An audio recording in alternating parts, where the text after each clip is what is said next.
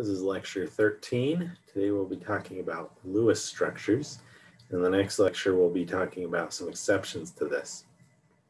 But what Lewis structures are is a method of drawing molecules.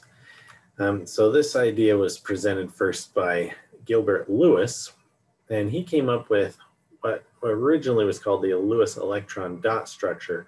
We've shortened that now to just be Lewis structures or Lewis dot structures. And this is just a systematic way to predict structure and bonding. So in this, we're going to recognize bonding electrons and recognize lone pairs. And you're going to learn how to look at an atom, how to figure out from its valence electrons, how many bonds it's going to form, etc. And later, it'll help us predict shapes and properties. So the Lewis dot structure is a useful approximation of what's going on. It's not actually going to work in every system, or at least it's not going to have its predictive powers work in every system. But the way this works is you just take your elemental symbol and you put one dot around it for each valence electron. So for example, if I have sodium, this is going to have an electron configuration equal to that of neon plus one valence electron in the 3s orbital. So to draw sodium's Lewis symbol, we're just going to draw the sodium element and we're going to put a single dot on it. Now, you'll notice here I put the dot on top. The dot could be on the right, on the bottom, or on the left. It really doesn't matter. Now, when it does start to matter, though, is when you have more than 4 electrons. So for example, nitrogen, it has an electron configuration equal to that of helium plus 2 2s electrons and 3 2p electrons. So now it's got a total of 5 valence electrons. So with this, what we're going to do is we're going to put a dot on each side of nitrogen first, and then we can add our last dot to one of the sides. So nitrogen's Lewis dot structure or Lewis dot symbol is going to look like this. You'll notice if we start on the right here with our dots, we had 1, 2, 3, 4, and 5. So you kind of just can go clockwise around this. And again, it doesn't really matter what side you start on. You'll notice with sodium, we started putting dots over here. With nitrogen, you can think of it as starting on the right. So put one on the right, one on the bottom, one on the left, one on the top, and then our last one on the right again. So by doing that, we've put unpaired electrons out here as well. And then with something like fluorine, so fluorine, it has 7 valence electrons, 2 2s electrons, and 5 2p electrons. And when we put its dots around it, it's going to end up looking like this. So now we have 1, 2, 3, 4, 5, 6, 7 electrons around there. And you'll notice we have 3 of them that are on similar sides. When this happens, we say these are our paired electrons. Later, we'll start calling them our lone pair electrons, because these pairs of electrons are actually not going to be involved in bonding at all. And it's just going to be these lone unpaired electrons here. So before we get into bonding though, let's talk about Lewis symbols for ions. So in this case, we'll still just stick with sodium, nitrogen, and fluorine. And remember that with an ion, we're going to lose electrons to become more like a noble gas. So sodium is going to lose this single valence electron to become sodium plus. Now it has its electron configuration as neon. But in the Lewis symbol, we really want to retain information as to what happened to this ion. So we're actually not going to fill sodium's valence shell with dots. We're not going to look at the n equals 2 shell. We're actually going to stay in the n equals 3 shell and just say it's empty. So we'll draw sodium like this with no electrons around it. And of course, we'll put a plus symbol up here indicating that the ion has charge. So this is the actual Lewis symbol for sodium, or the sodium ion. For nitrogen, it's a very similar thing, except here, now we're gaining 3 electrons to get a valence shell. And so now we actually have 8 electrons in this n equals 2 shell. So we're still going to represent those here. So we'll draw nitrogen with now all of our 8 valence electrons around it. Now, of course, we're indicating a 3 minus. So in general, if you're drawing a Lewis symbol for a cation, it generally will have nothing, no valence electrons. And when you're drawing the Lewis symbol for an anion, it'll have a full valence shell here with the charge. So fluorine here needs to pick up 1 electron to become F minus, or to have its full N equals 2 shell. And so it's going to have a Lewis structure that looks like this, with an F in the middle with its 8 electrons around it, or its 4 lone pairs around it. And it's going to have single negative charge. So you'll notice that nitrogen and fluorine, they have the same electron configuration, right? They both have their N equals 2 shell filled, but of course the difference is fluorine has more protons in its nucleus, so it'll just have a -1 charge. Now the place that Lewis structures really are powerful is not really in individual atoms, but in compounds and molecules. So the idea here is that we're going to be sharing our unpaired electrons with other atoms. And so covalent bonds are actually shared pairs of electrons. So one atom donates 1 electron, the other atom donates 1 electron, and then they share those 2 together. So in that mindset, the number of unpaired dots in the Lewis symbol indicate the typical number of covalent bonds you're going to get. So for example, hydrogen, it has a single unpaired electron, and so it is going to get to form 1 bond. Boron has 3 unpaired electrons, and so boron is actually pretty weird in that it'll form 3 bonds. Boron is a weird exception that we'll talk about more. Carbon, though, it has 4 unpaired electrons. So we're going to put those on each side of it, right? 1 on top, 1 on the right, 1 on the bottom, 1 on the left. And now this can form 4 bonds. And so right now, we can think of these as all being in different directions. When we actually start getting into molecular shape, we'll tell you exactly where those electrons really are. But if we keep going across the periodic table, next we'll run into nitrogen from carbon. And nitrogen actually has 5 valence electrons, but it'll also only form 3 bonds, just like boron that only has 3 valence electrons. The reason is because nitrogen now has 2 of its electrons paired. Those paired electrons, they don't want to bond. And so it'll have 3 bonds, just like boron. Next comes oxygen. Oxygen has 6 valence electrons, but only 2 of them are unpaired.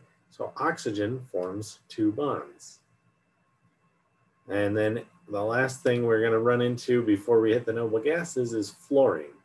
Fluorine has 7 valence electrons, but it has 3 lone pairs of electrons. So 6 of its valence electrons are paired off. And so it just has 1 lone electron here. It can form a single bond. So with this, we can predict which atoms are bonded and how many electrons are being shared between the different atoms. So now we got to actually take that knowledge and put it together and draw Lewis symbols for actual compounds.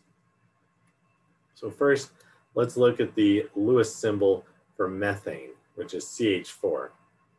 So CH4 is a molecular compound, which means it's going to have covalent bonds. And those covalent bonds, right, are going to be shared electron pairs. So one way of thinking about this is if we draw carbon out in the middle here, we put its 4 valence electrons around it in a circle. Then we have our 4 hydrogens around here. Each of those has 1 electron.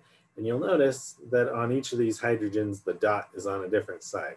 Here, for convenience, I just have all the hydrogen dots facing carbon.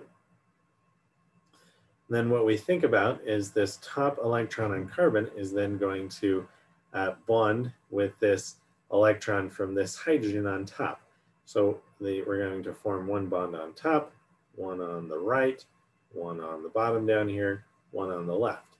And so we will get something that looks like this.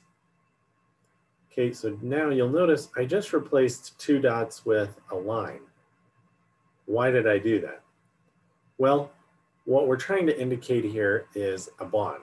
We're trying to indicate that these are sharing these electrons, and so we put this line in here for our clarity. But from now on, you should always know that a stick like this, one of these stick drawings of a bond, is just equal to 2 electrons. So in each of these bonds, this is just 2 electrons being shared. So this hydrogen now, we can think of as having 2 electrons around it from this bond. But these 2 electrons that are interacting with hydrogen are equally or are also interacting with this carbon. It's not actually equally because carbon has a slightly higher electronegativity, but these 2 hydrogens, or these 2 electrons now belong to hydrogen, and they now belong to carbon.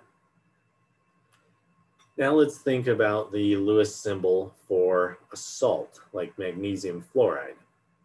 In this case, this is going to be an ionic compound. And so in this case, right, we're losing and gaining electrons to get full octets or full valence shells around our atoms. So the Lewis structure for an ionic compound is going to look like this. You'll notice there are no sticks between fluorine and magnesium. And in fact, we've even taken the extra step of putting brackets around the fluorines to especially emphasize that they do not have a covalent bond with that magnesium. So we have all the charges on all these ions, we have their valence electrons drawn, and often you will see anions drawn with the brackets around them to indicate these electrons just belong to this element, not to the other one. All right, so Lewis symbols for molecules, they can get more complicated though, right? We have the chemical formula of a molecule. We can take that to draw a molecule, and we're going to use this concept of a Lewis structure to do it. Right, so if we have something like HCl with just a binary molecule, this is really easy. Obviously, hydrogen is going to be bonded to chlorine.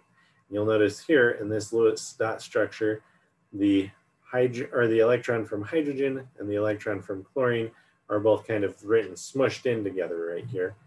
And so if you look at a Lewis dot structure like this, it doesn't just jump out at you immediately that hydrogen and chlorine are bonded. You can figure it out by looking at it, but we want to make that more explicit by putting that bond. And now when we have this single bond, remember that's 2 dots equals 1 line, and we only do that for bonding. But we can also have the case where we're sharing multiple pairs of electrons. So for example, in O2, O2 is the state that oxygen gas is. It's, you know, what we breathe. And in oxygen, right, we have 2 unpaired electrons. And so if one oxygen has 2 unpaired electrons, the other oxygen has 2 unpaired electrons, they can then share those 2, each can share their unpaired electrons to form what we call a double bond. So here, you'll notice we're sharing 2 electrons from one oxygen, 2 from the other. And looking at this, you might think, wait, now if the 2 unpaired electrons are on the same side, aren't they paired?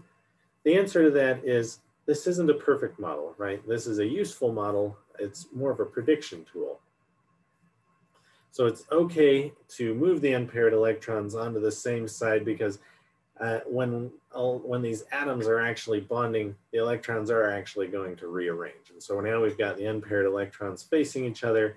And these guys are going to bond in a double bond. We denote a double bond with just 2 lines here. We can also have a triple bond, which we see in N2 gas. So here each nitrogen is sharing 3 electrons.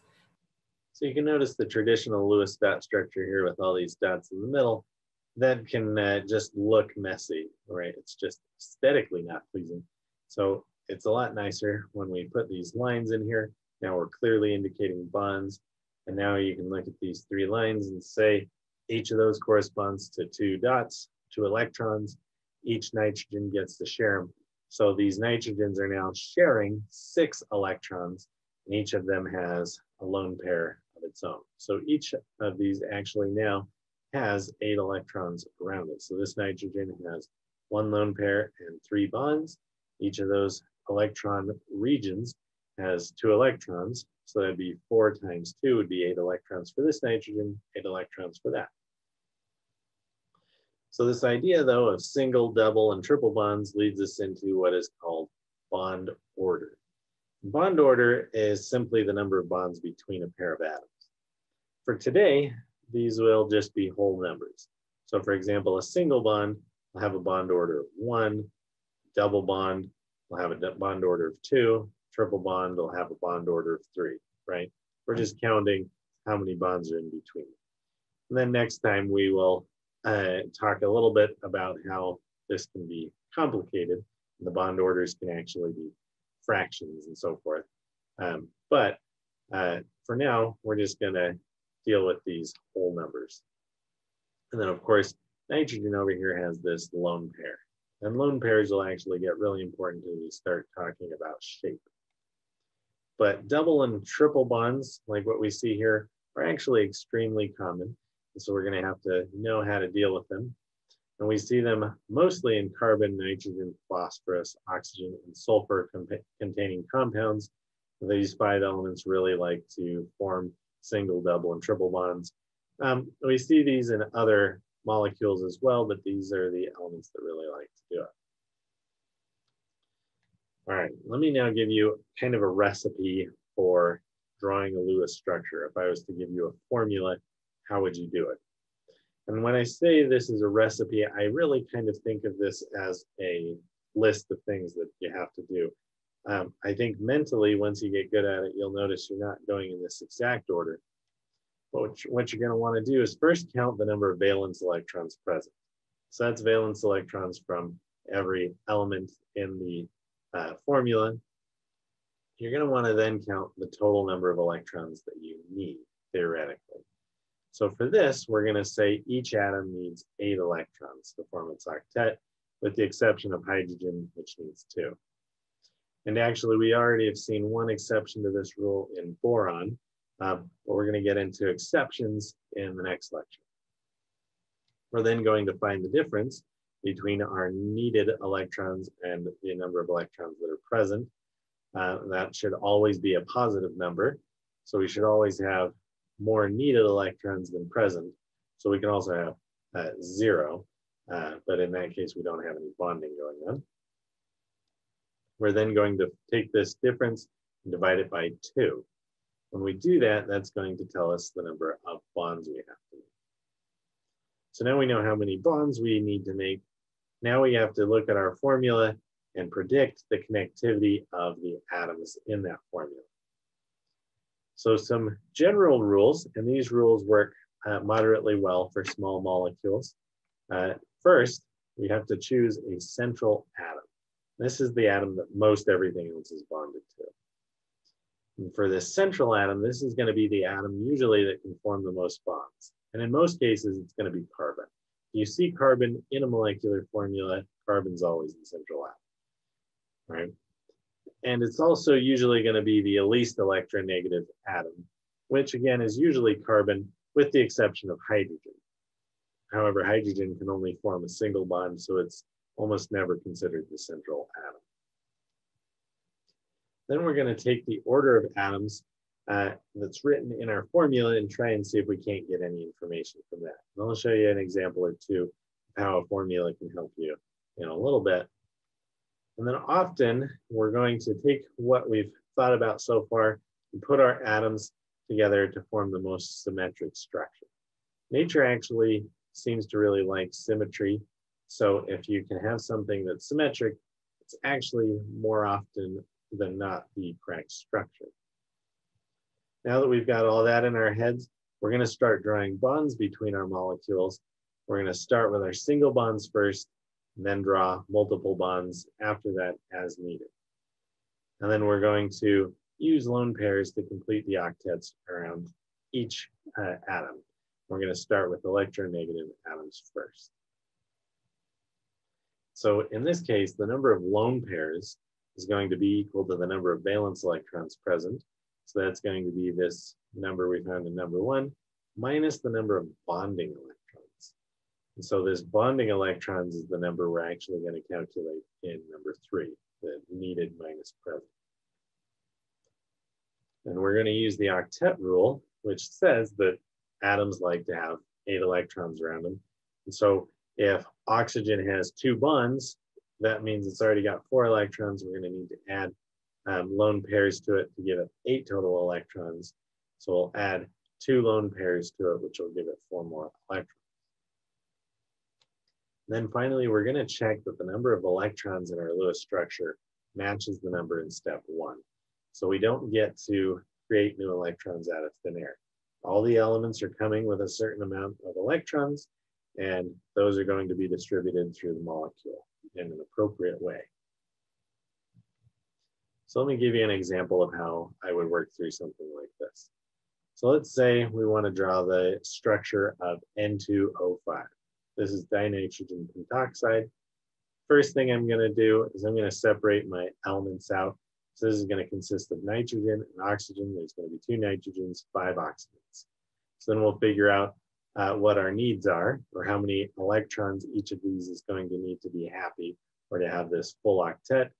Nitrogen, each nitrogen is going to need 8 electrons, and there's 2 of them, so we'll have 2 times 8 for nitrogen. Oxygen is the same, it needs 8, but there's 5 of them, so that'll be 5 times 8. Do this math, we know, or we'll find that we need 56 total electrons. But we don't have 56 electrons. So we're going to have to make do with fewer through bonding. So let's figure out how many we has. All right.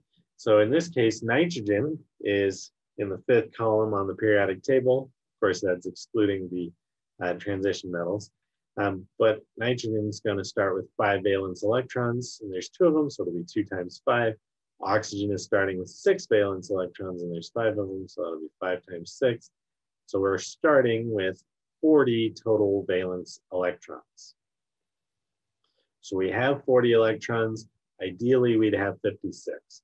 So we're going to have to make up for that difference through bonding. So in bonding, we're going to take 56 minus 40, so that's how many we need, minus how many we have. We're going to divide that by 2. This tells us that we're going to have 16 electrons involved in bonding.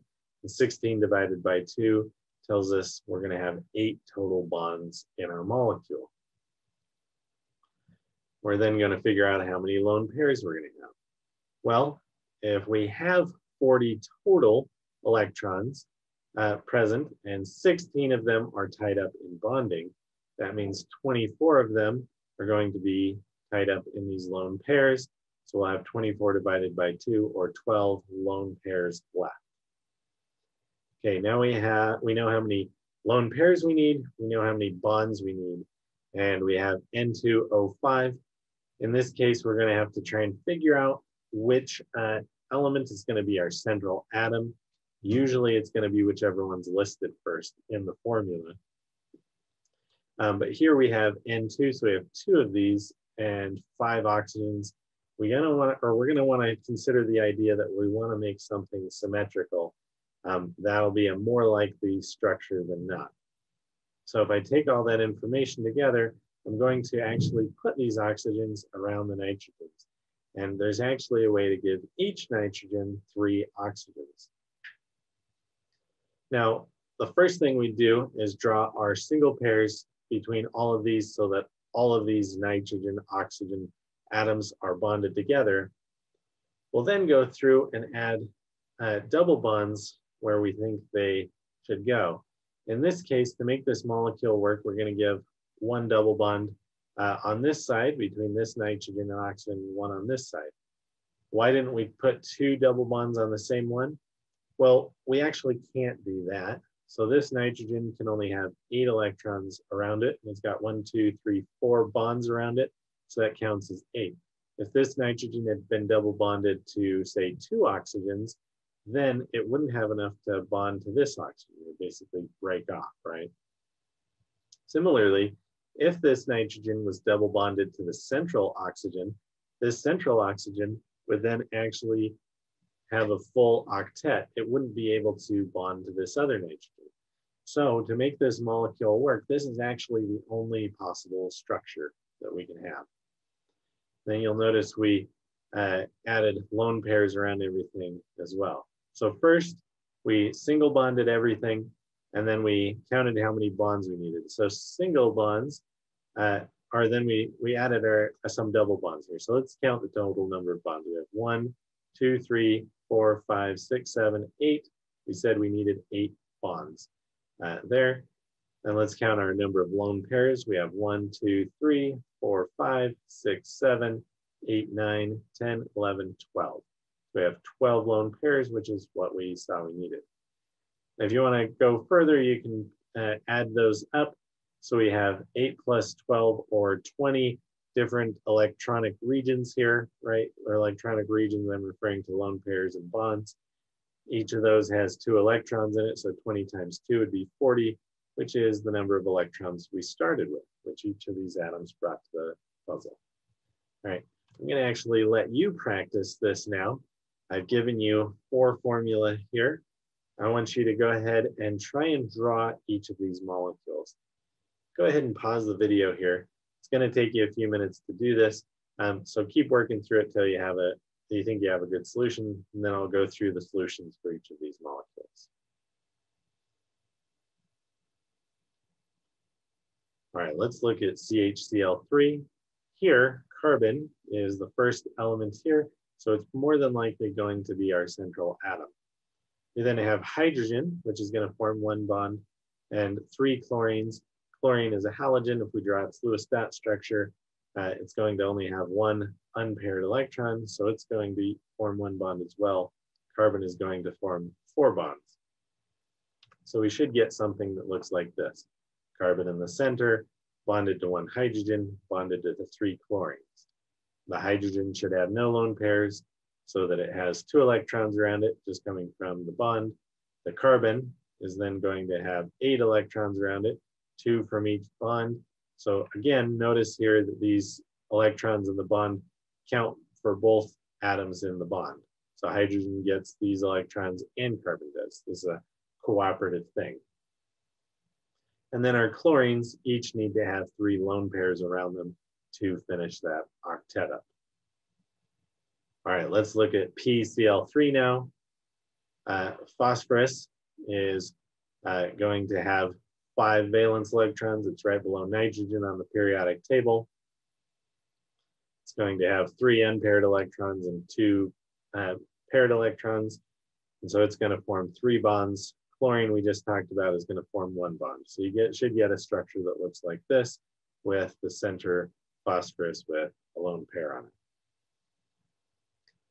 CH2O is actually getting a little more complicated. The reason is because now we're introducing a double bond. So to make this work, carbon is going to be our central atom.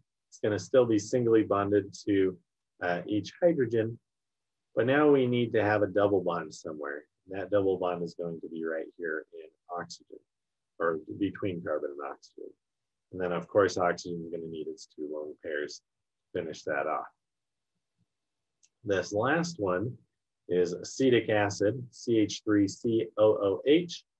This one is actually the hardest here. Why is it the hardest? Well, because it has more than 1 central atom.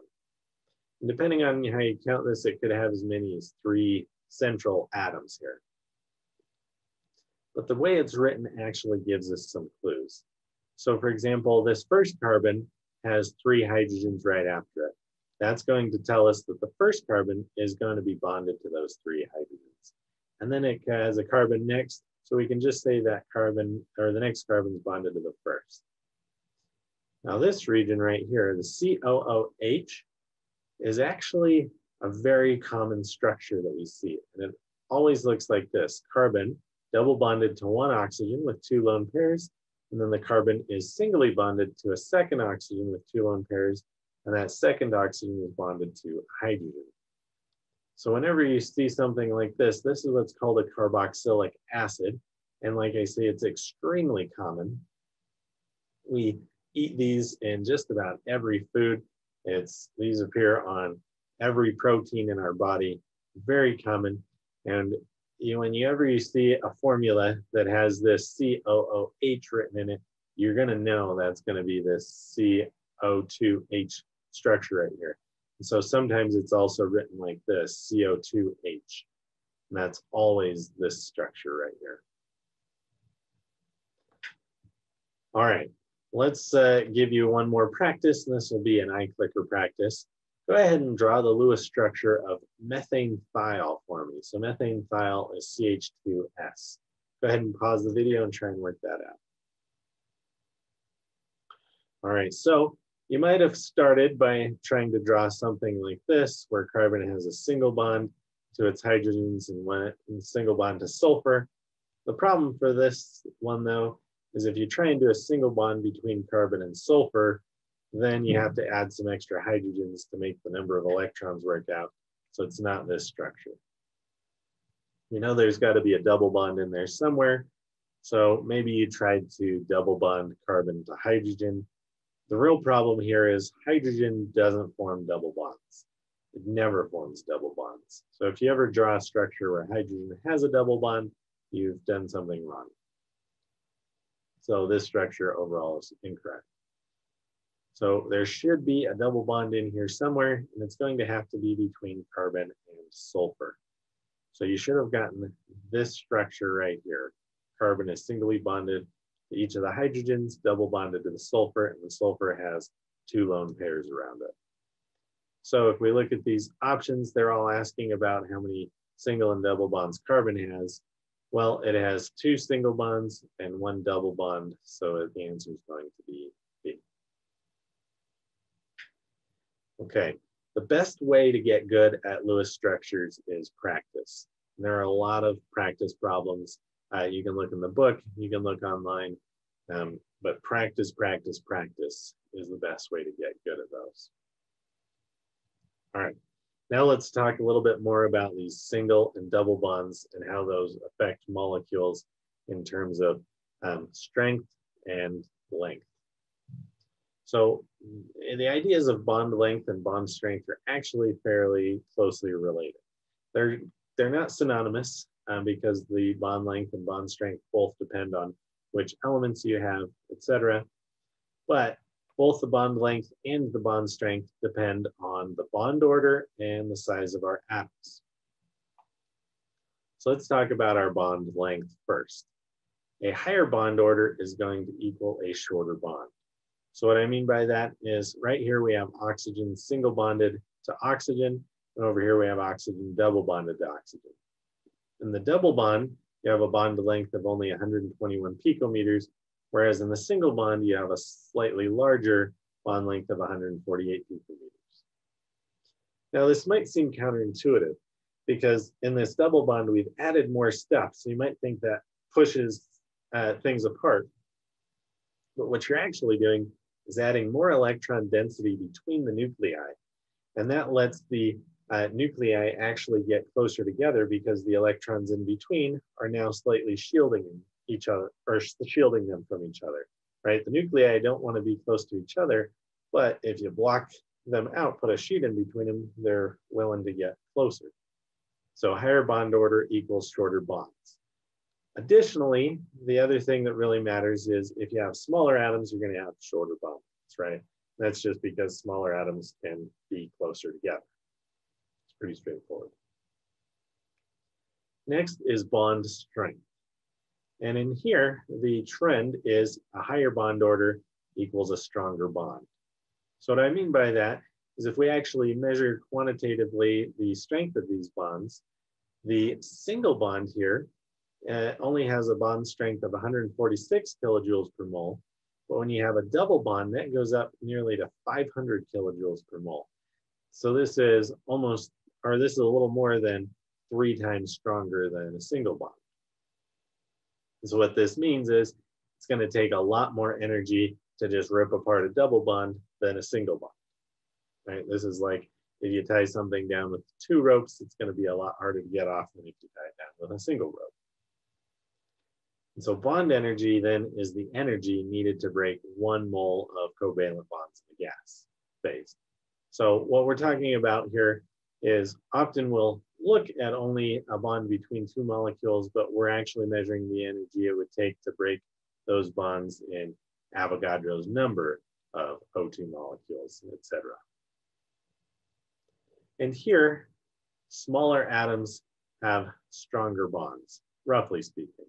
That's not a perfect trend, but in general, if you're dealing with a big atom, like chlorine bonded to another chlorine, these are big diffuse things. And so the electrons bonding in between them kind of spread out. And what that does is if those bonding electrons are spread out over a larger volume, they're not doing as good of a job shielding the two nuclei. So the general trend is the bigger things are, just the less they kind of care about their interactions with other molecules or other atoms, sorry. All right, so based on this, let's take a little iClicker quiz and tell me which of the following statements is true. So here we're comparing the nitrogen-nitrogen double bond to the nitrogen-nitrogen triple bond. We want to know which one is longer and which one is stronger. Go ahead and pause the video here and try to solve that. All right, there's two things that we're trying to figure out, right? We're trying to figure out bond length and bond strength. So let's start with the bond strength. The thing you have to think about here is the higher the bond order, the higher the bond energy or strength. So a higher bond order is going to be a stronger bond.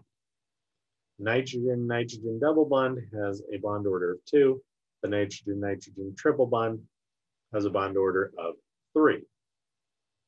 So the nitrogen-nitrogen triple bond has a higher bond order, therefore it has a higher bond energy or strength. So the NN double bond is weaker than the NN triple bond. So now we know the answer is going to be either C or D. And then the second thing we have to consider is that the higher the bond order, the shorter the bond length. The triple bond has a higher bond order than the double bond, so it is going to be shorter, but the question is phrased in terms of the NN double bond. The NN double bond is going to be longer and weaker than the NN triple bond. So the answer here is going to be C. So these trends hold up for all sorts of things. So here I have a table from your book. I think this was actually stolen from the last edition. So you should have a table like this in your book. And what you'll notice is the same thing. So if we zoom in here on the nitrogen-nitrogen bonds, we have the single bond, the double bond, the triple bond. Here we have their bond lengths and their bond energies. You'll notice as the bond order goes up, the bond length just keeps going down. So the single bond is longer than the double bond bond's longer than the triple bond. And then the bond energies do the opposite. As we go up in bond order, bond energy gets larger. So the NN double or single bond has a bond energy of about 163 kilojoules per mole, the double bond of 418 kilojoules per mole, and then the triple bond is a skyrocketing 945 kilojoules per mole. Now, so far we've been talking about things being double bonded or triple bonded to themselves, but this pattern carries over to if you're dealing with two different elements bonded to each other, such as carbon and nitrogen bonded to each other. You'll notice that as our bond order increases, bond length goes down, bond energy goes up. Same is true for the carbon-oxygen bonds right below that. The same is true for the sulfur-oxygen bonds down here, etc. Now, you aren't going to need to be able to somehow magically reproduce this table, right? I wouldn't give you two elements and tell me what are the bond lengths between these if you have a double bond, right? You won't have enough information for that kind of question. You also wouldn't have to be able to calculate the bond energy specifically, but you do need to know the trends in these and how they change. And then in the next lecture, we'll ratchet all these ideas of Lewis structure and bond order up a bit, show you quite a bit of complexity to these issues.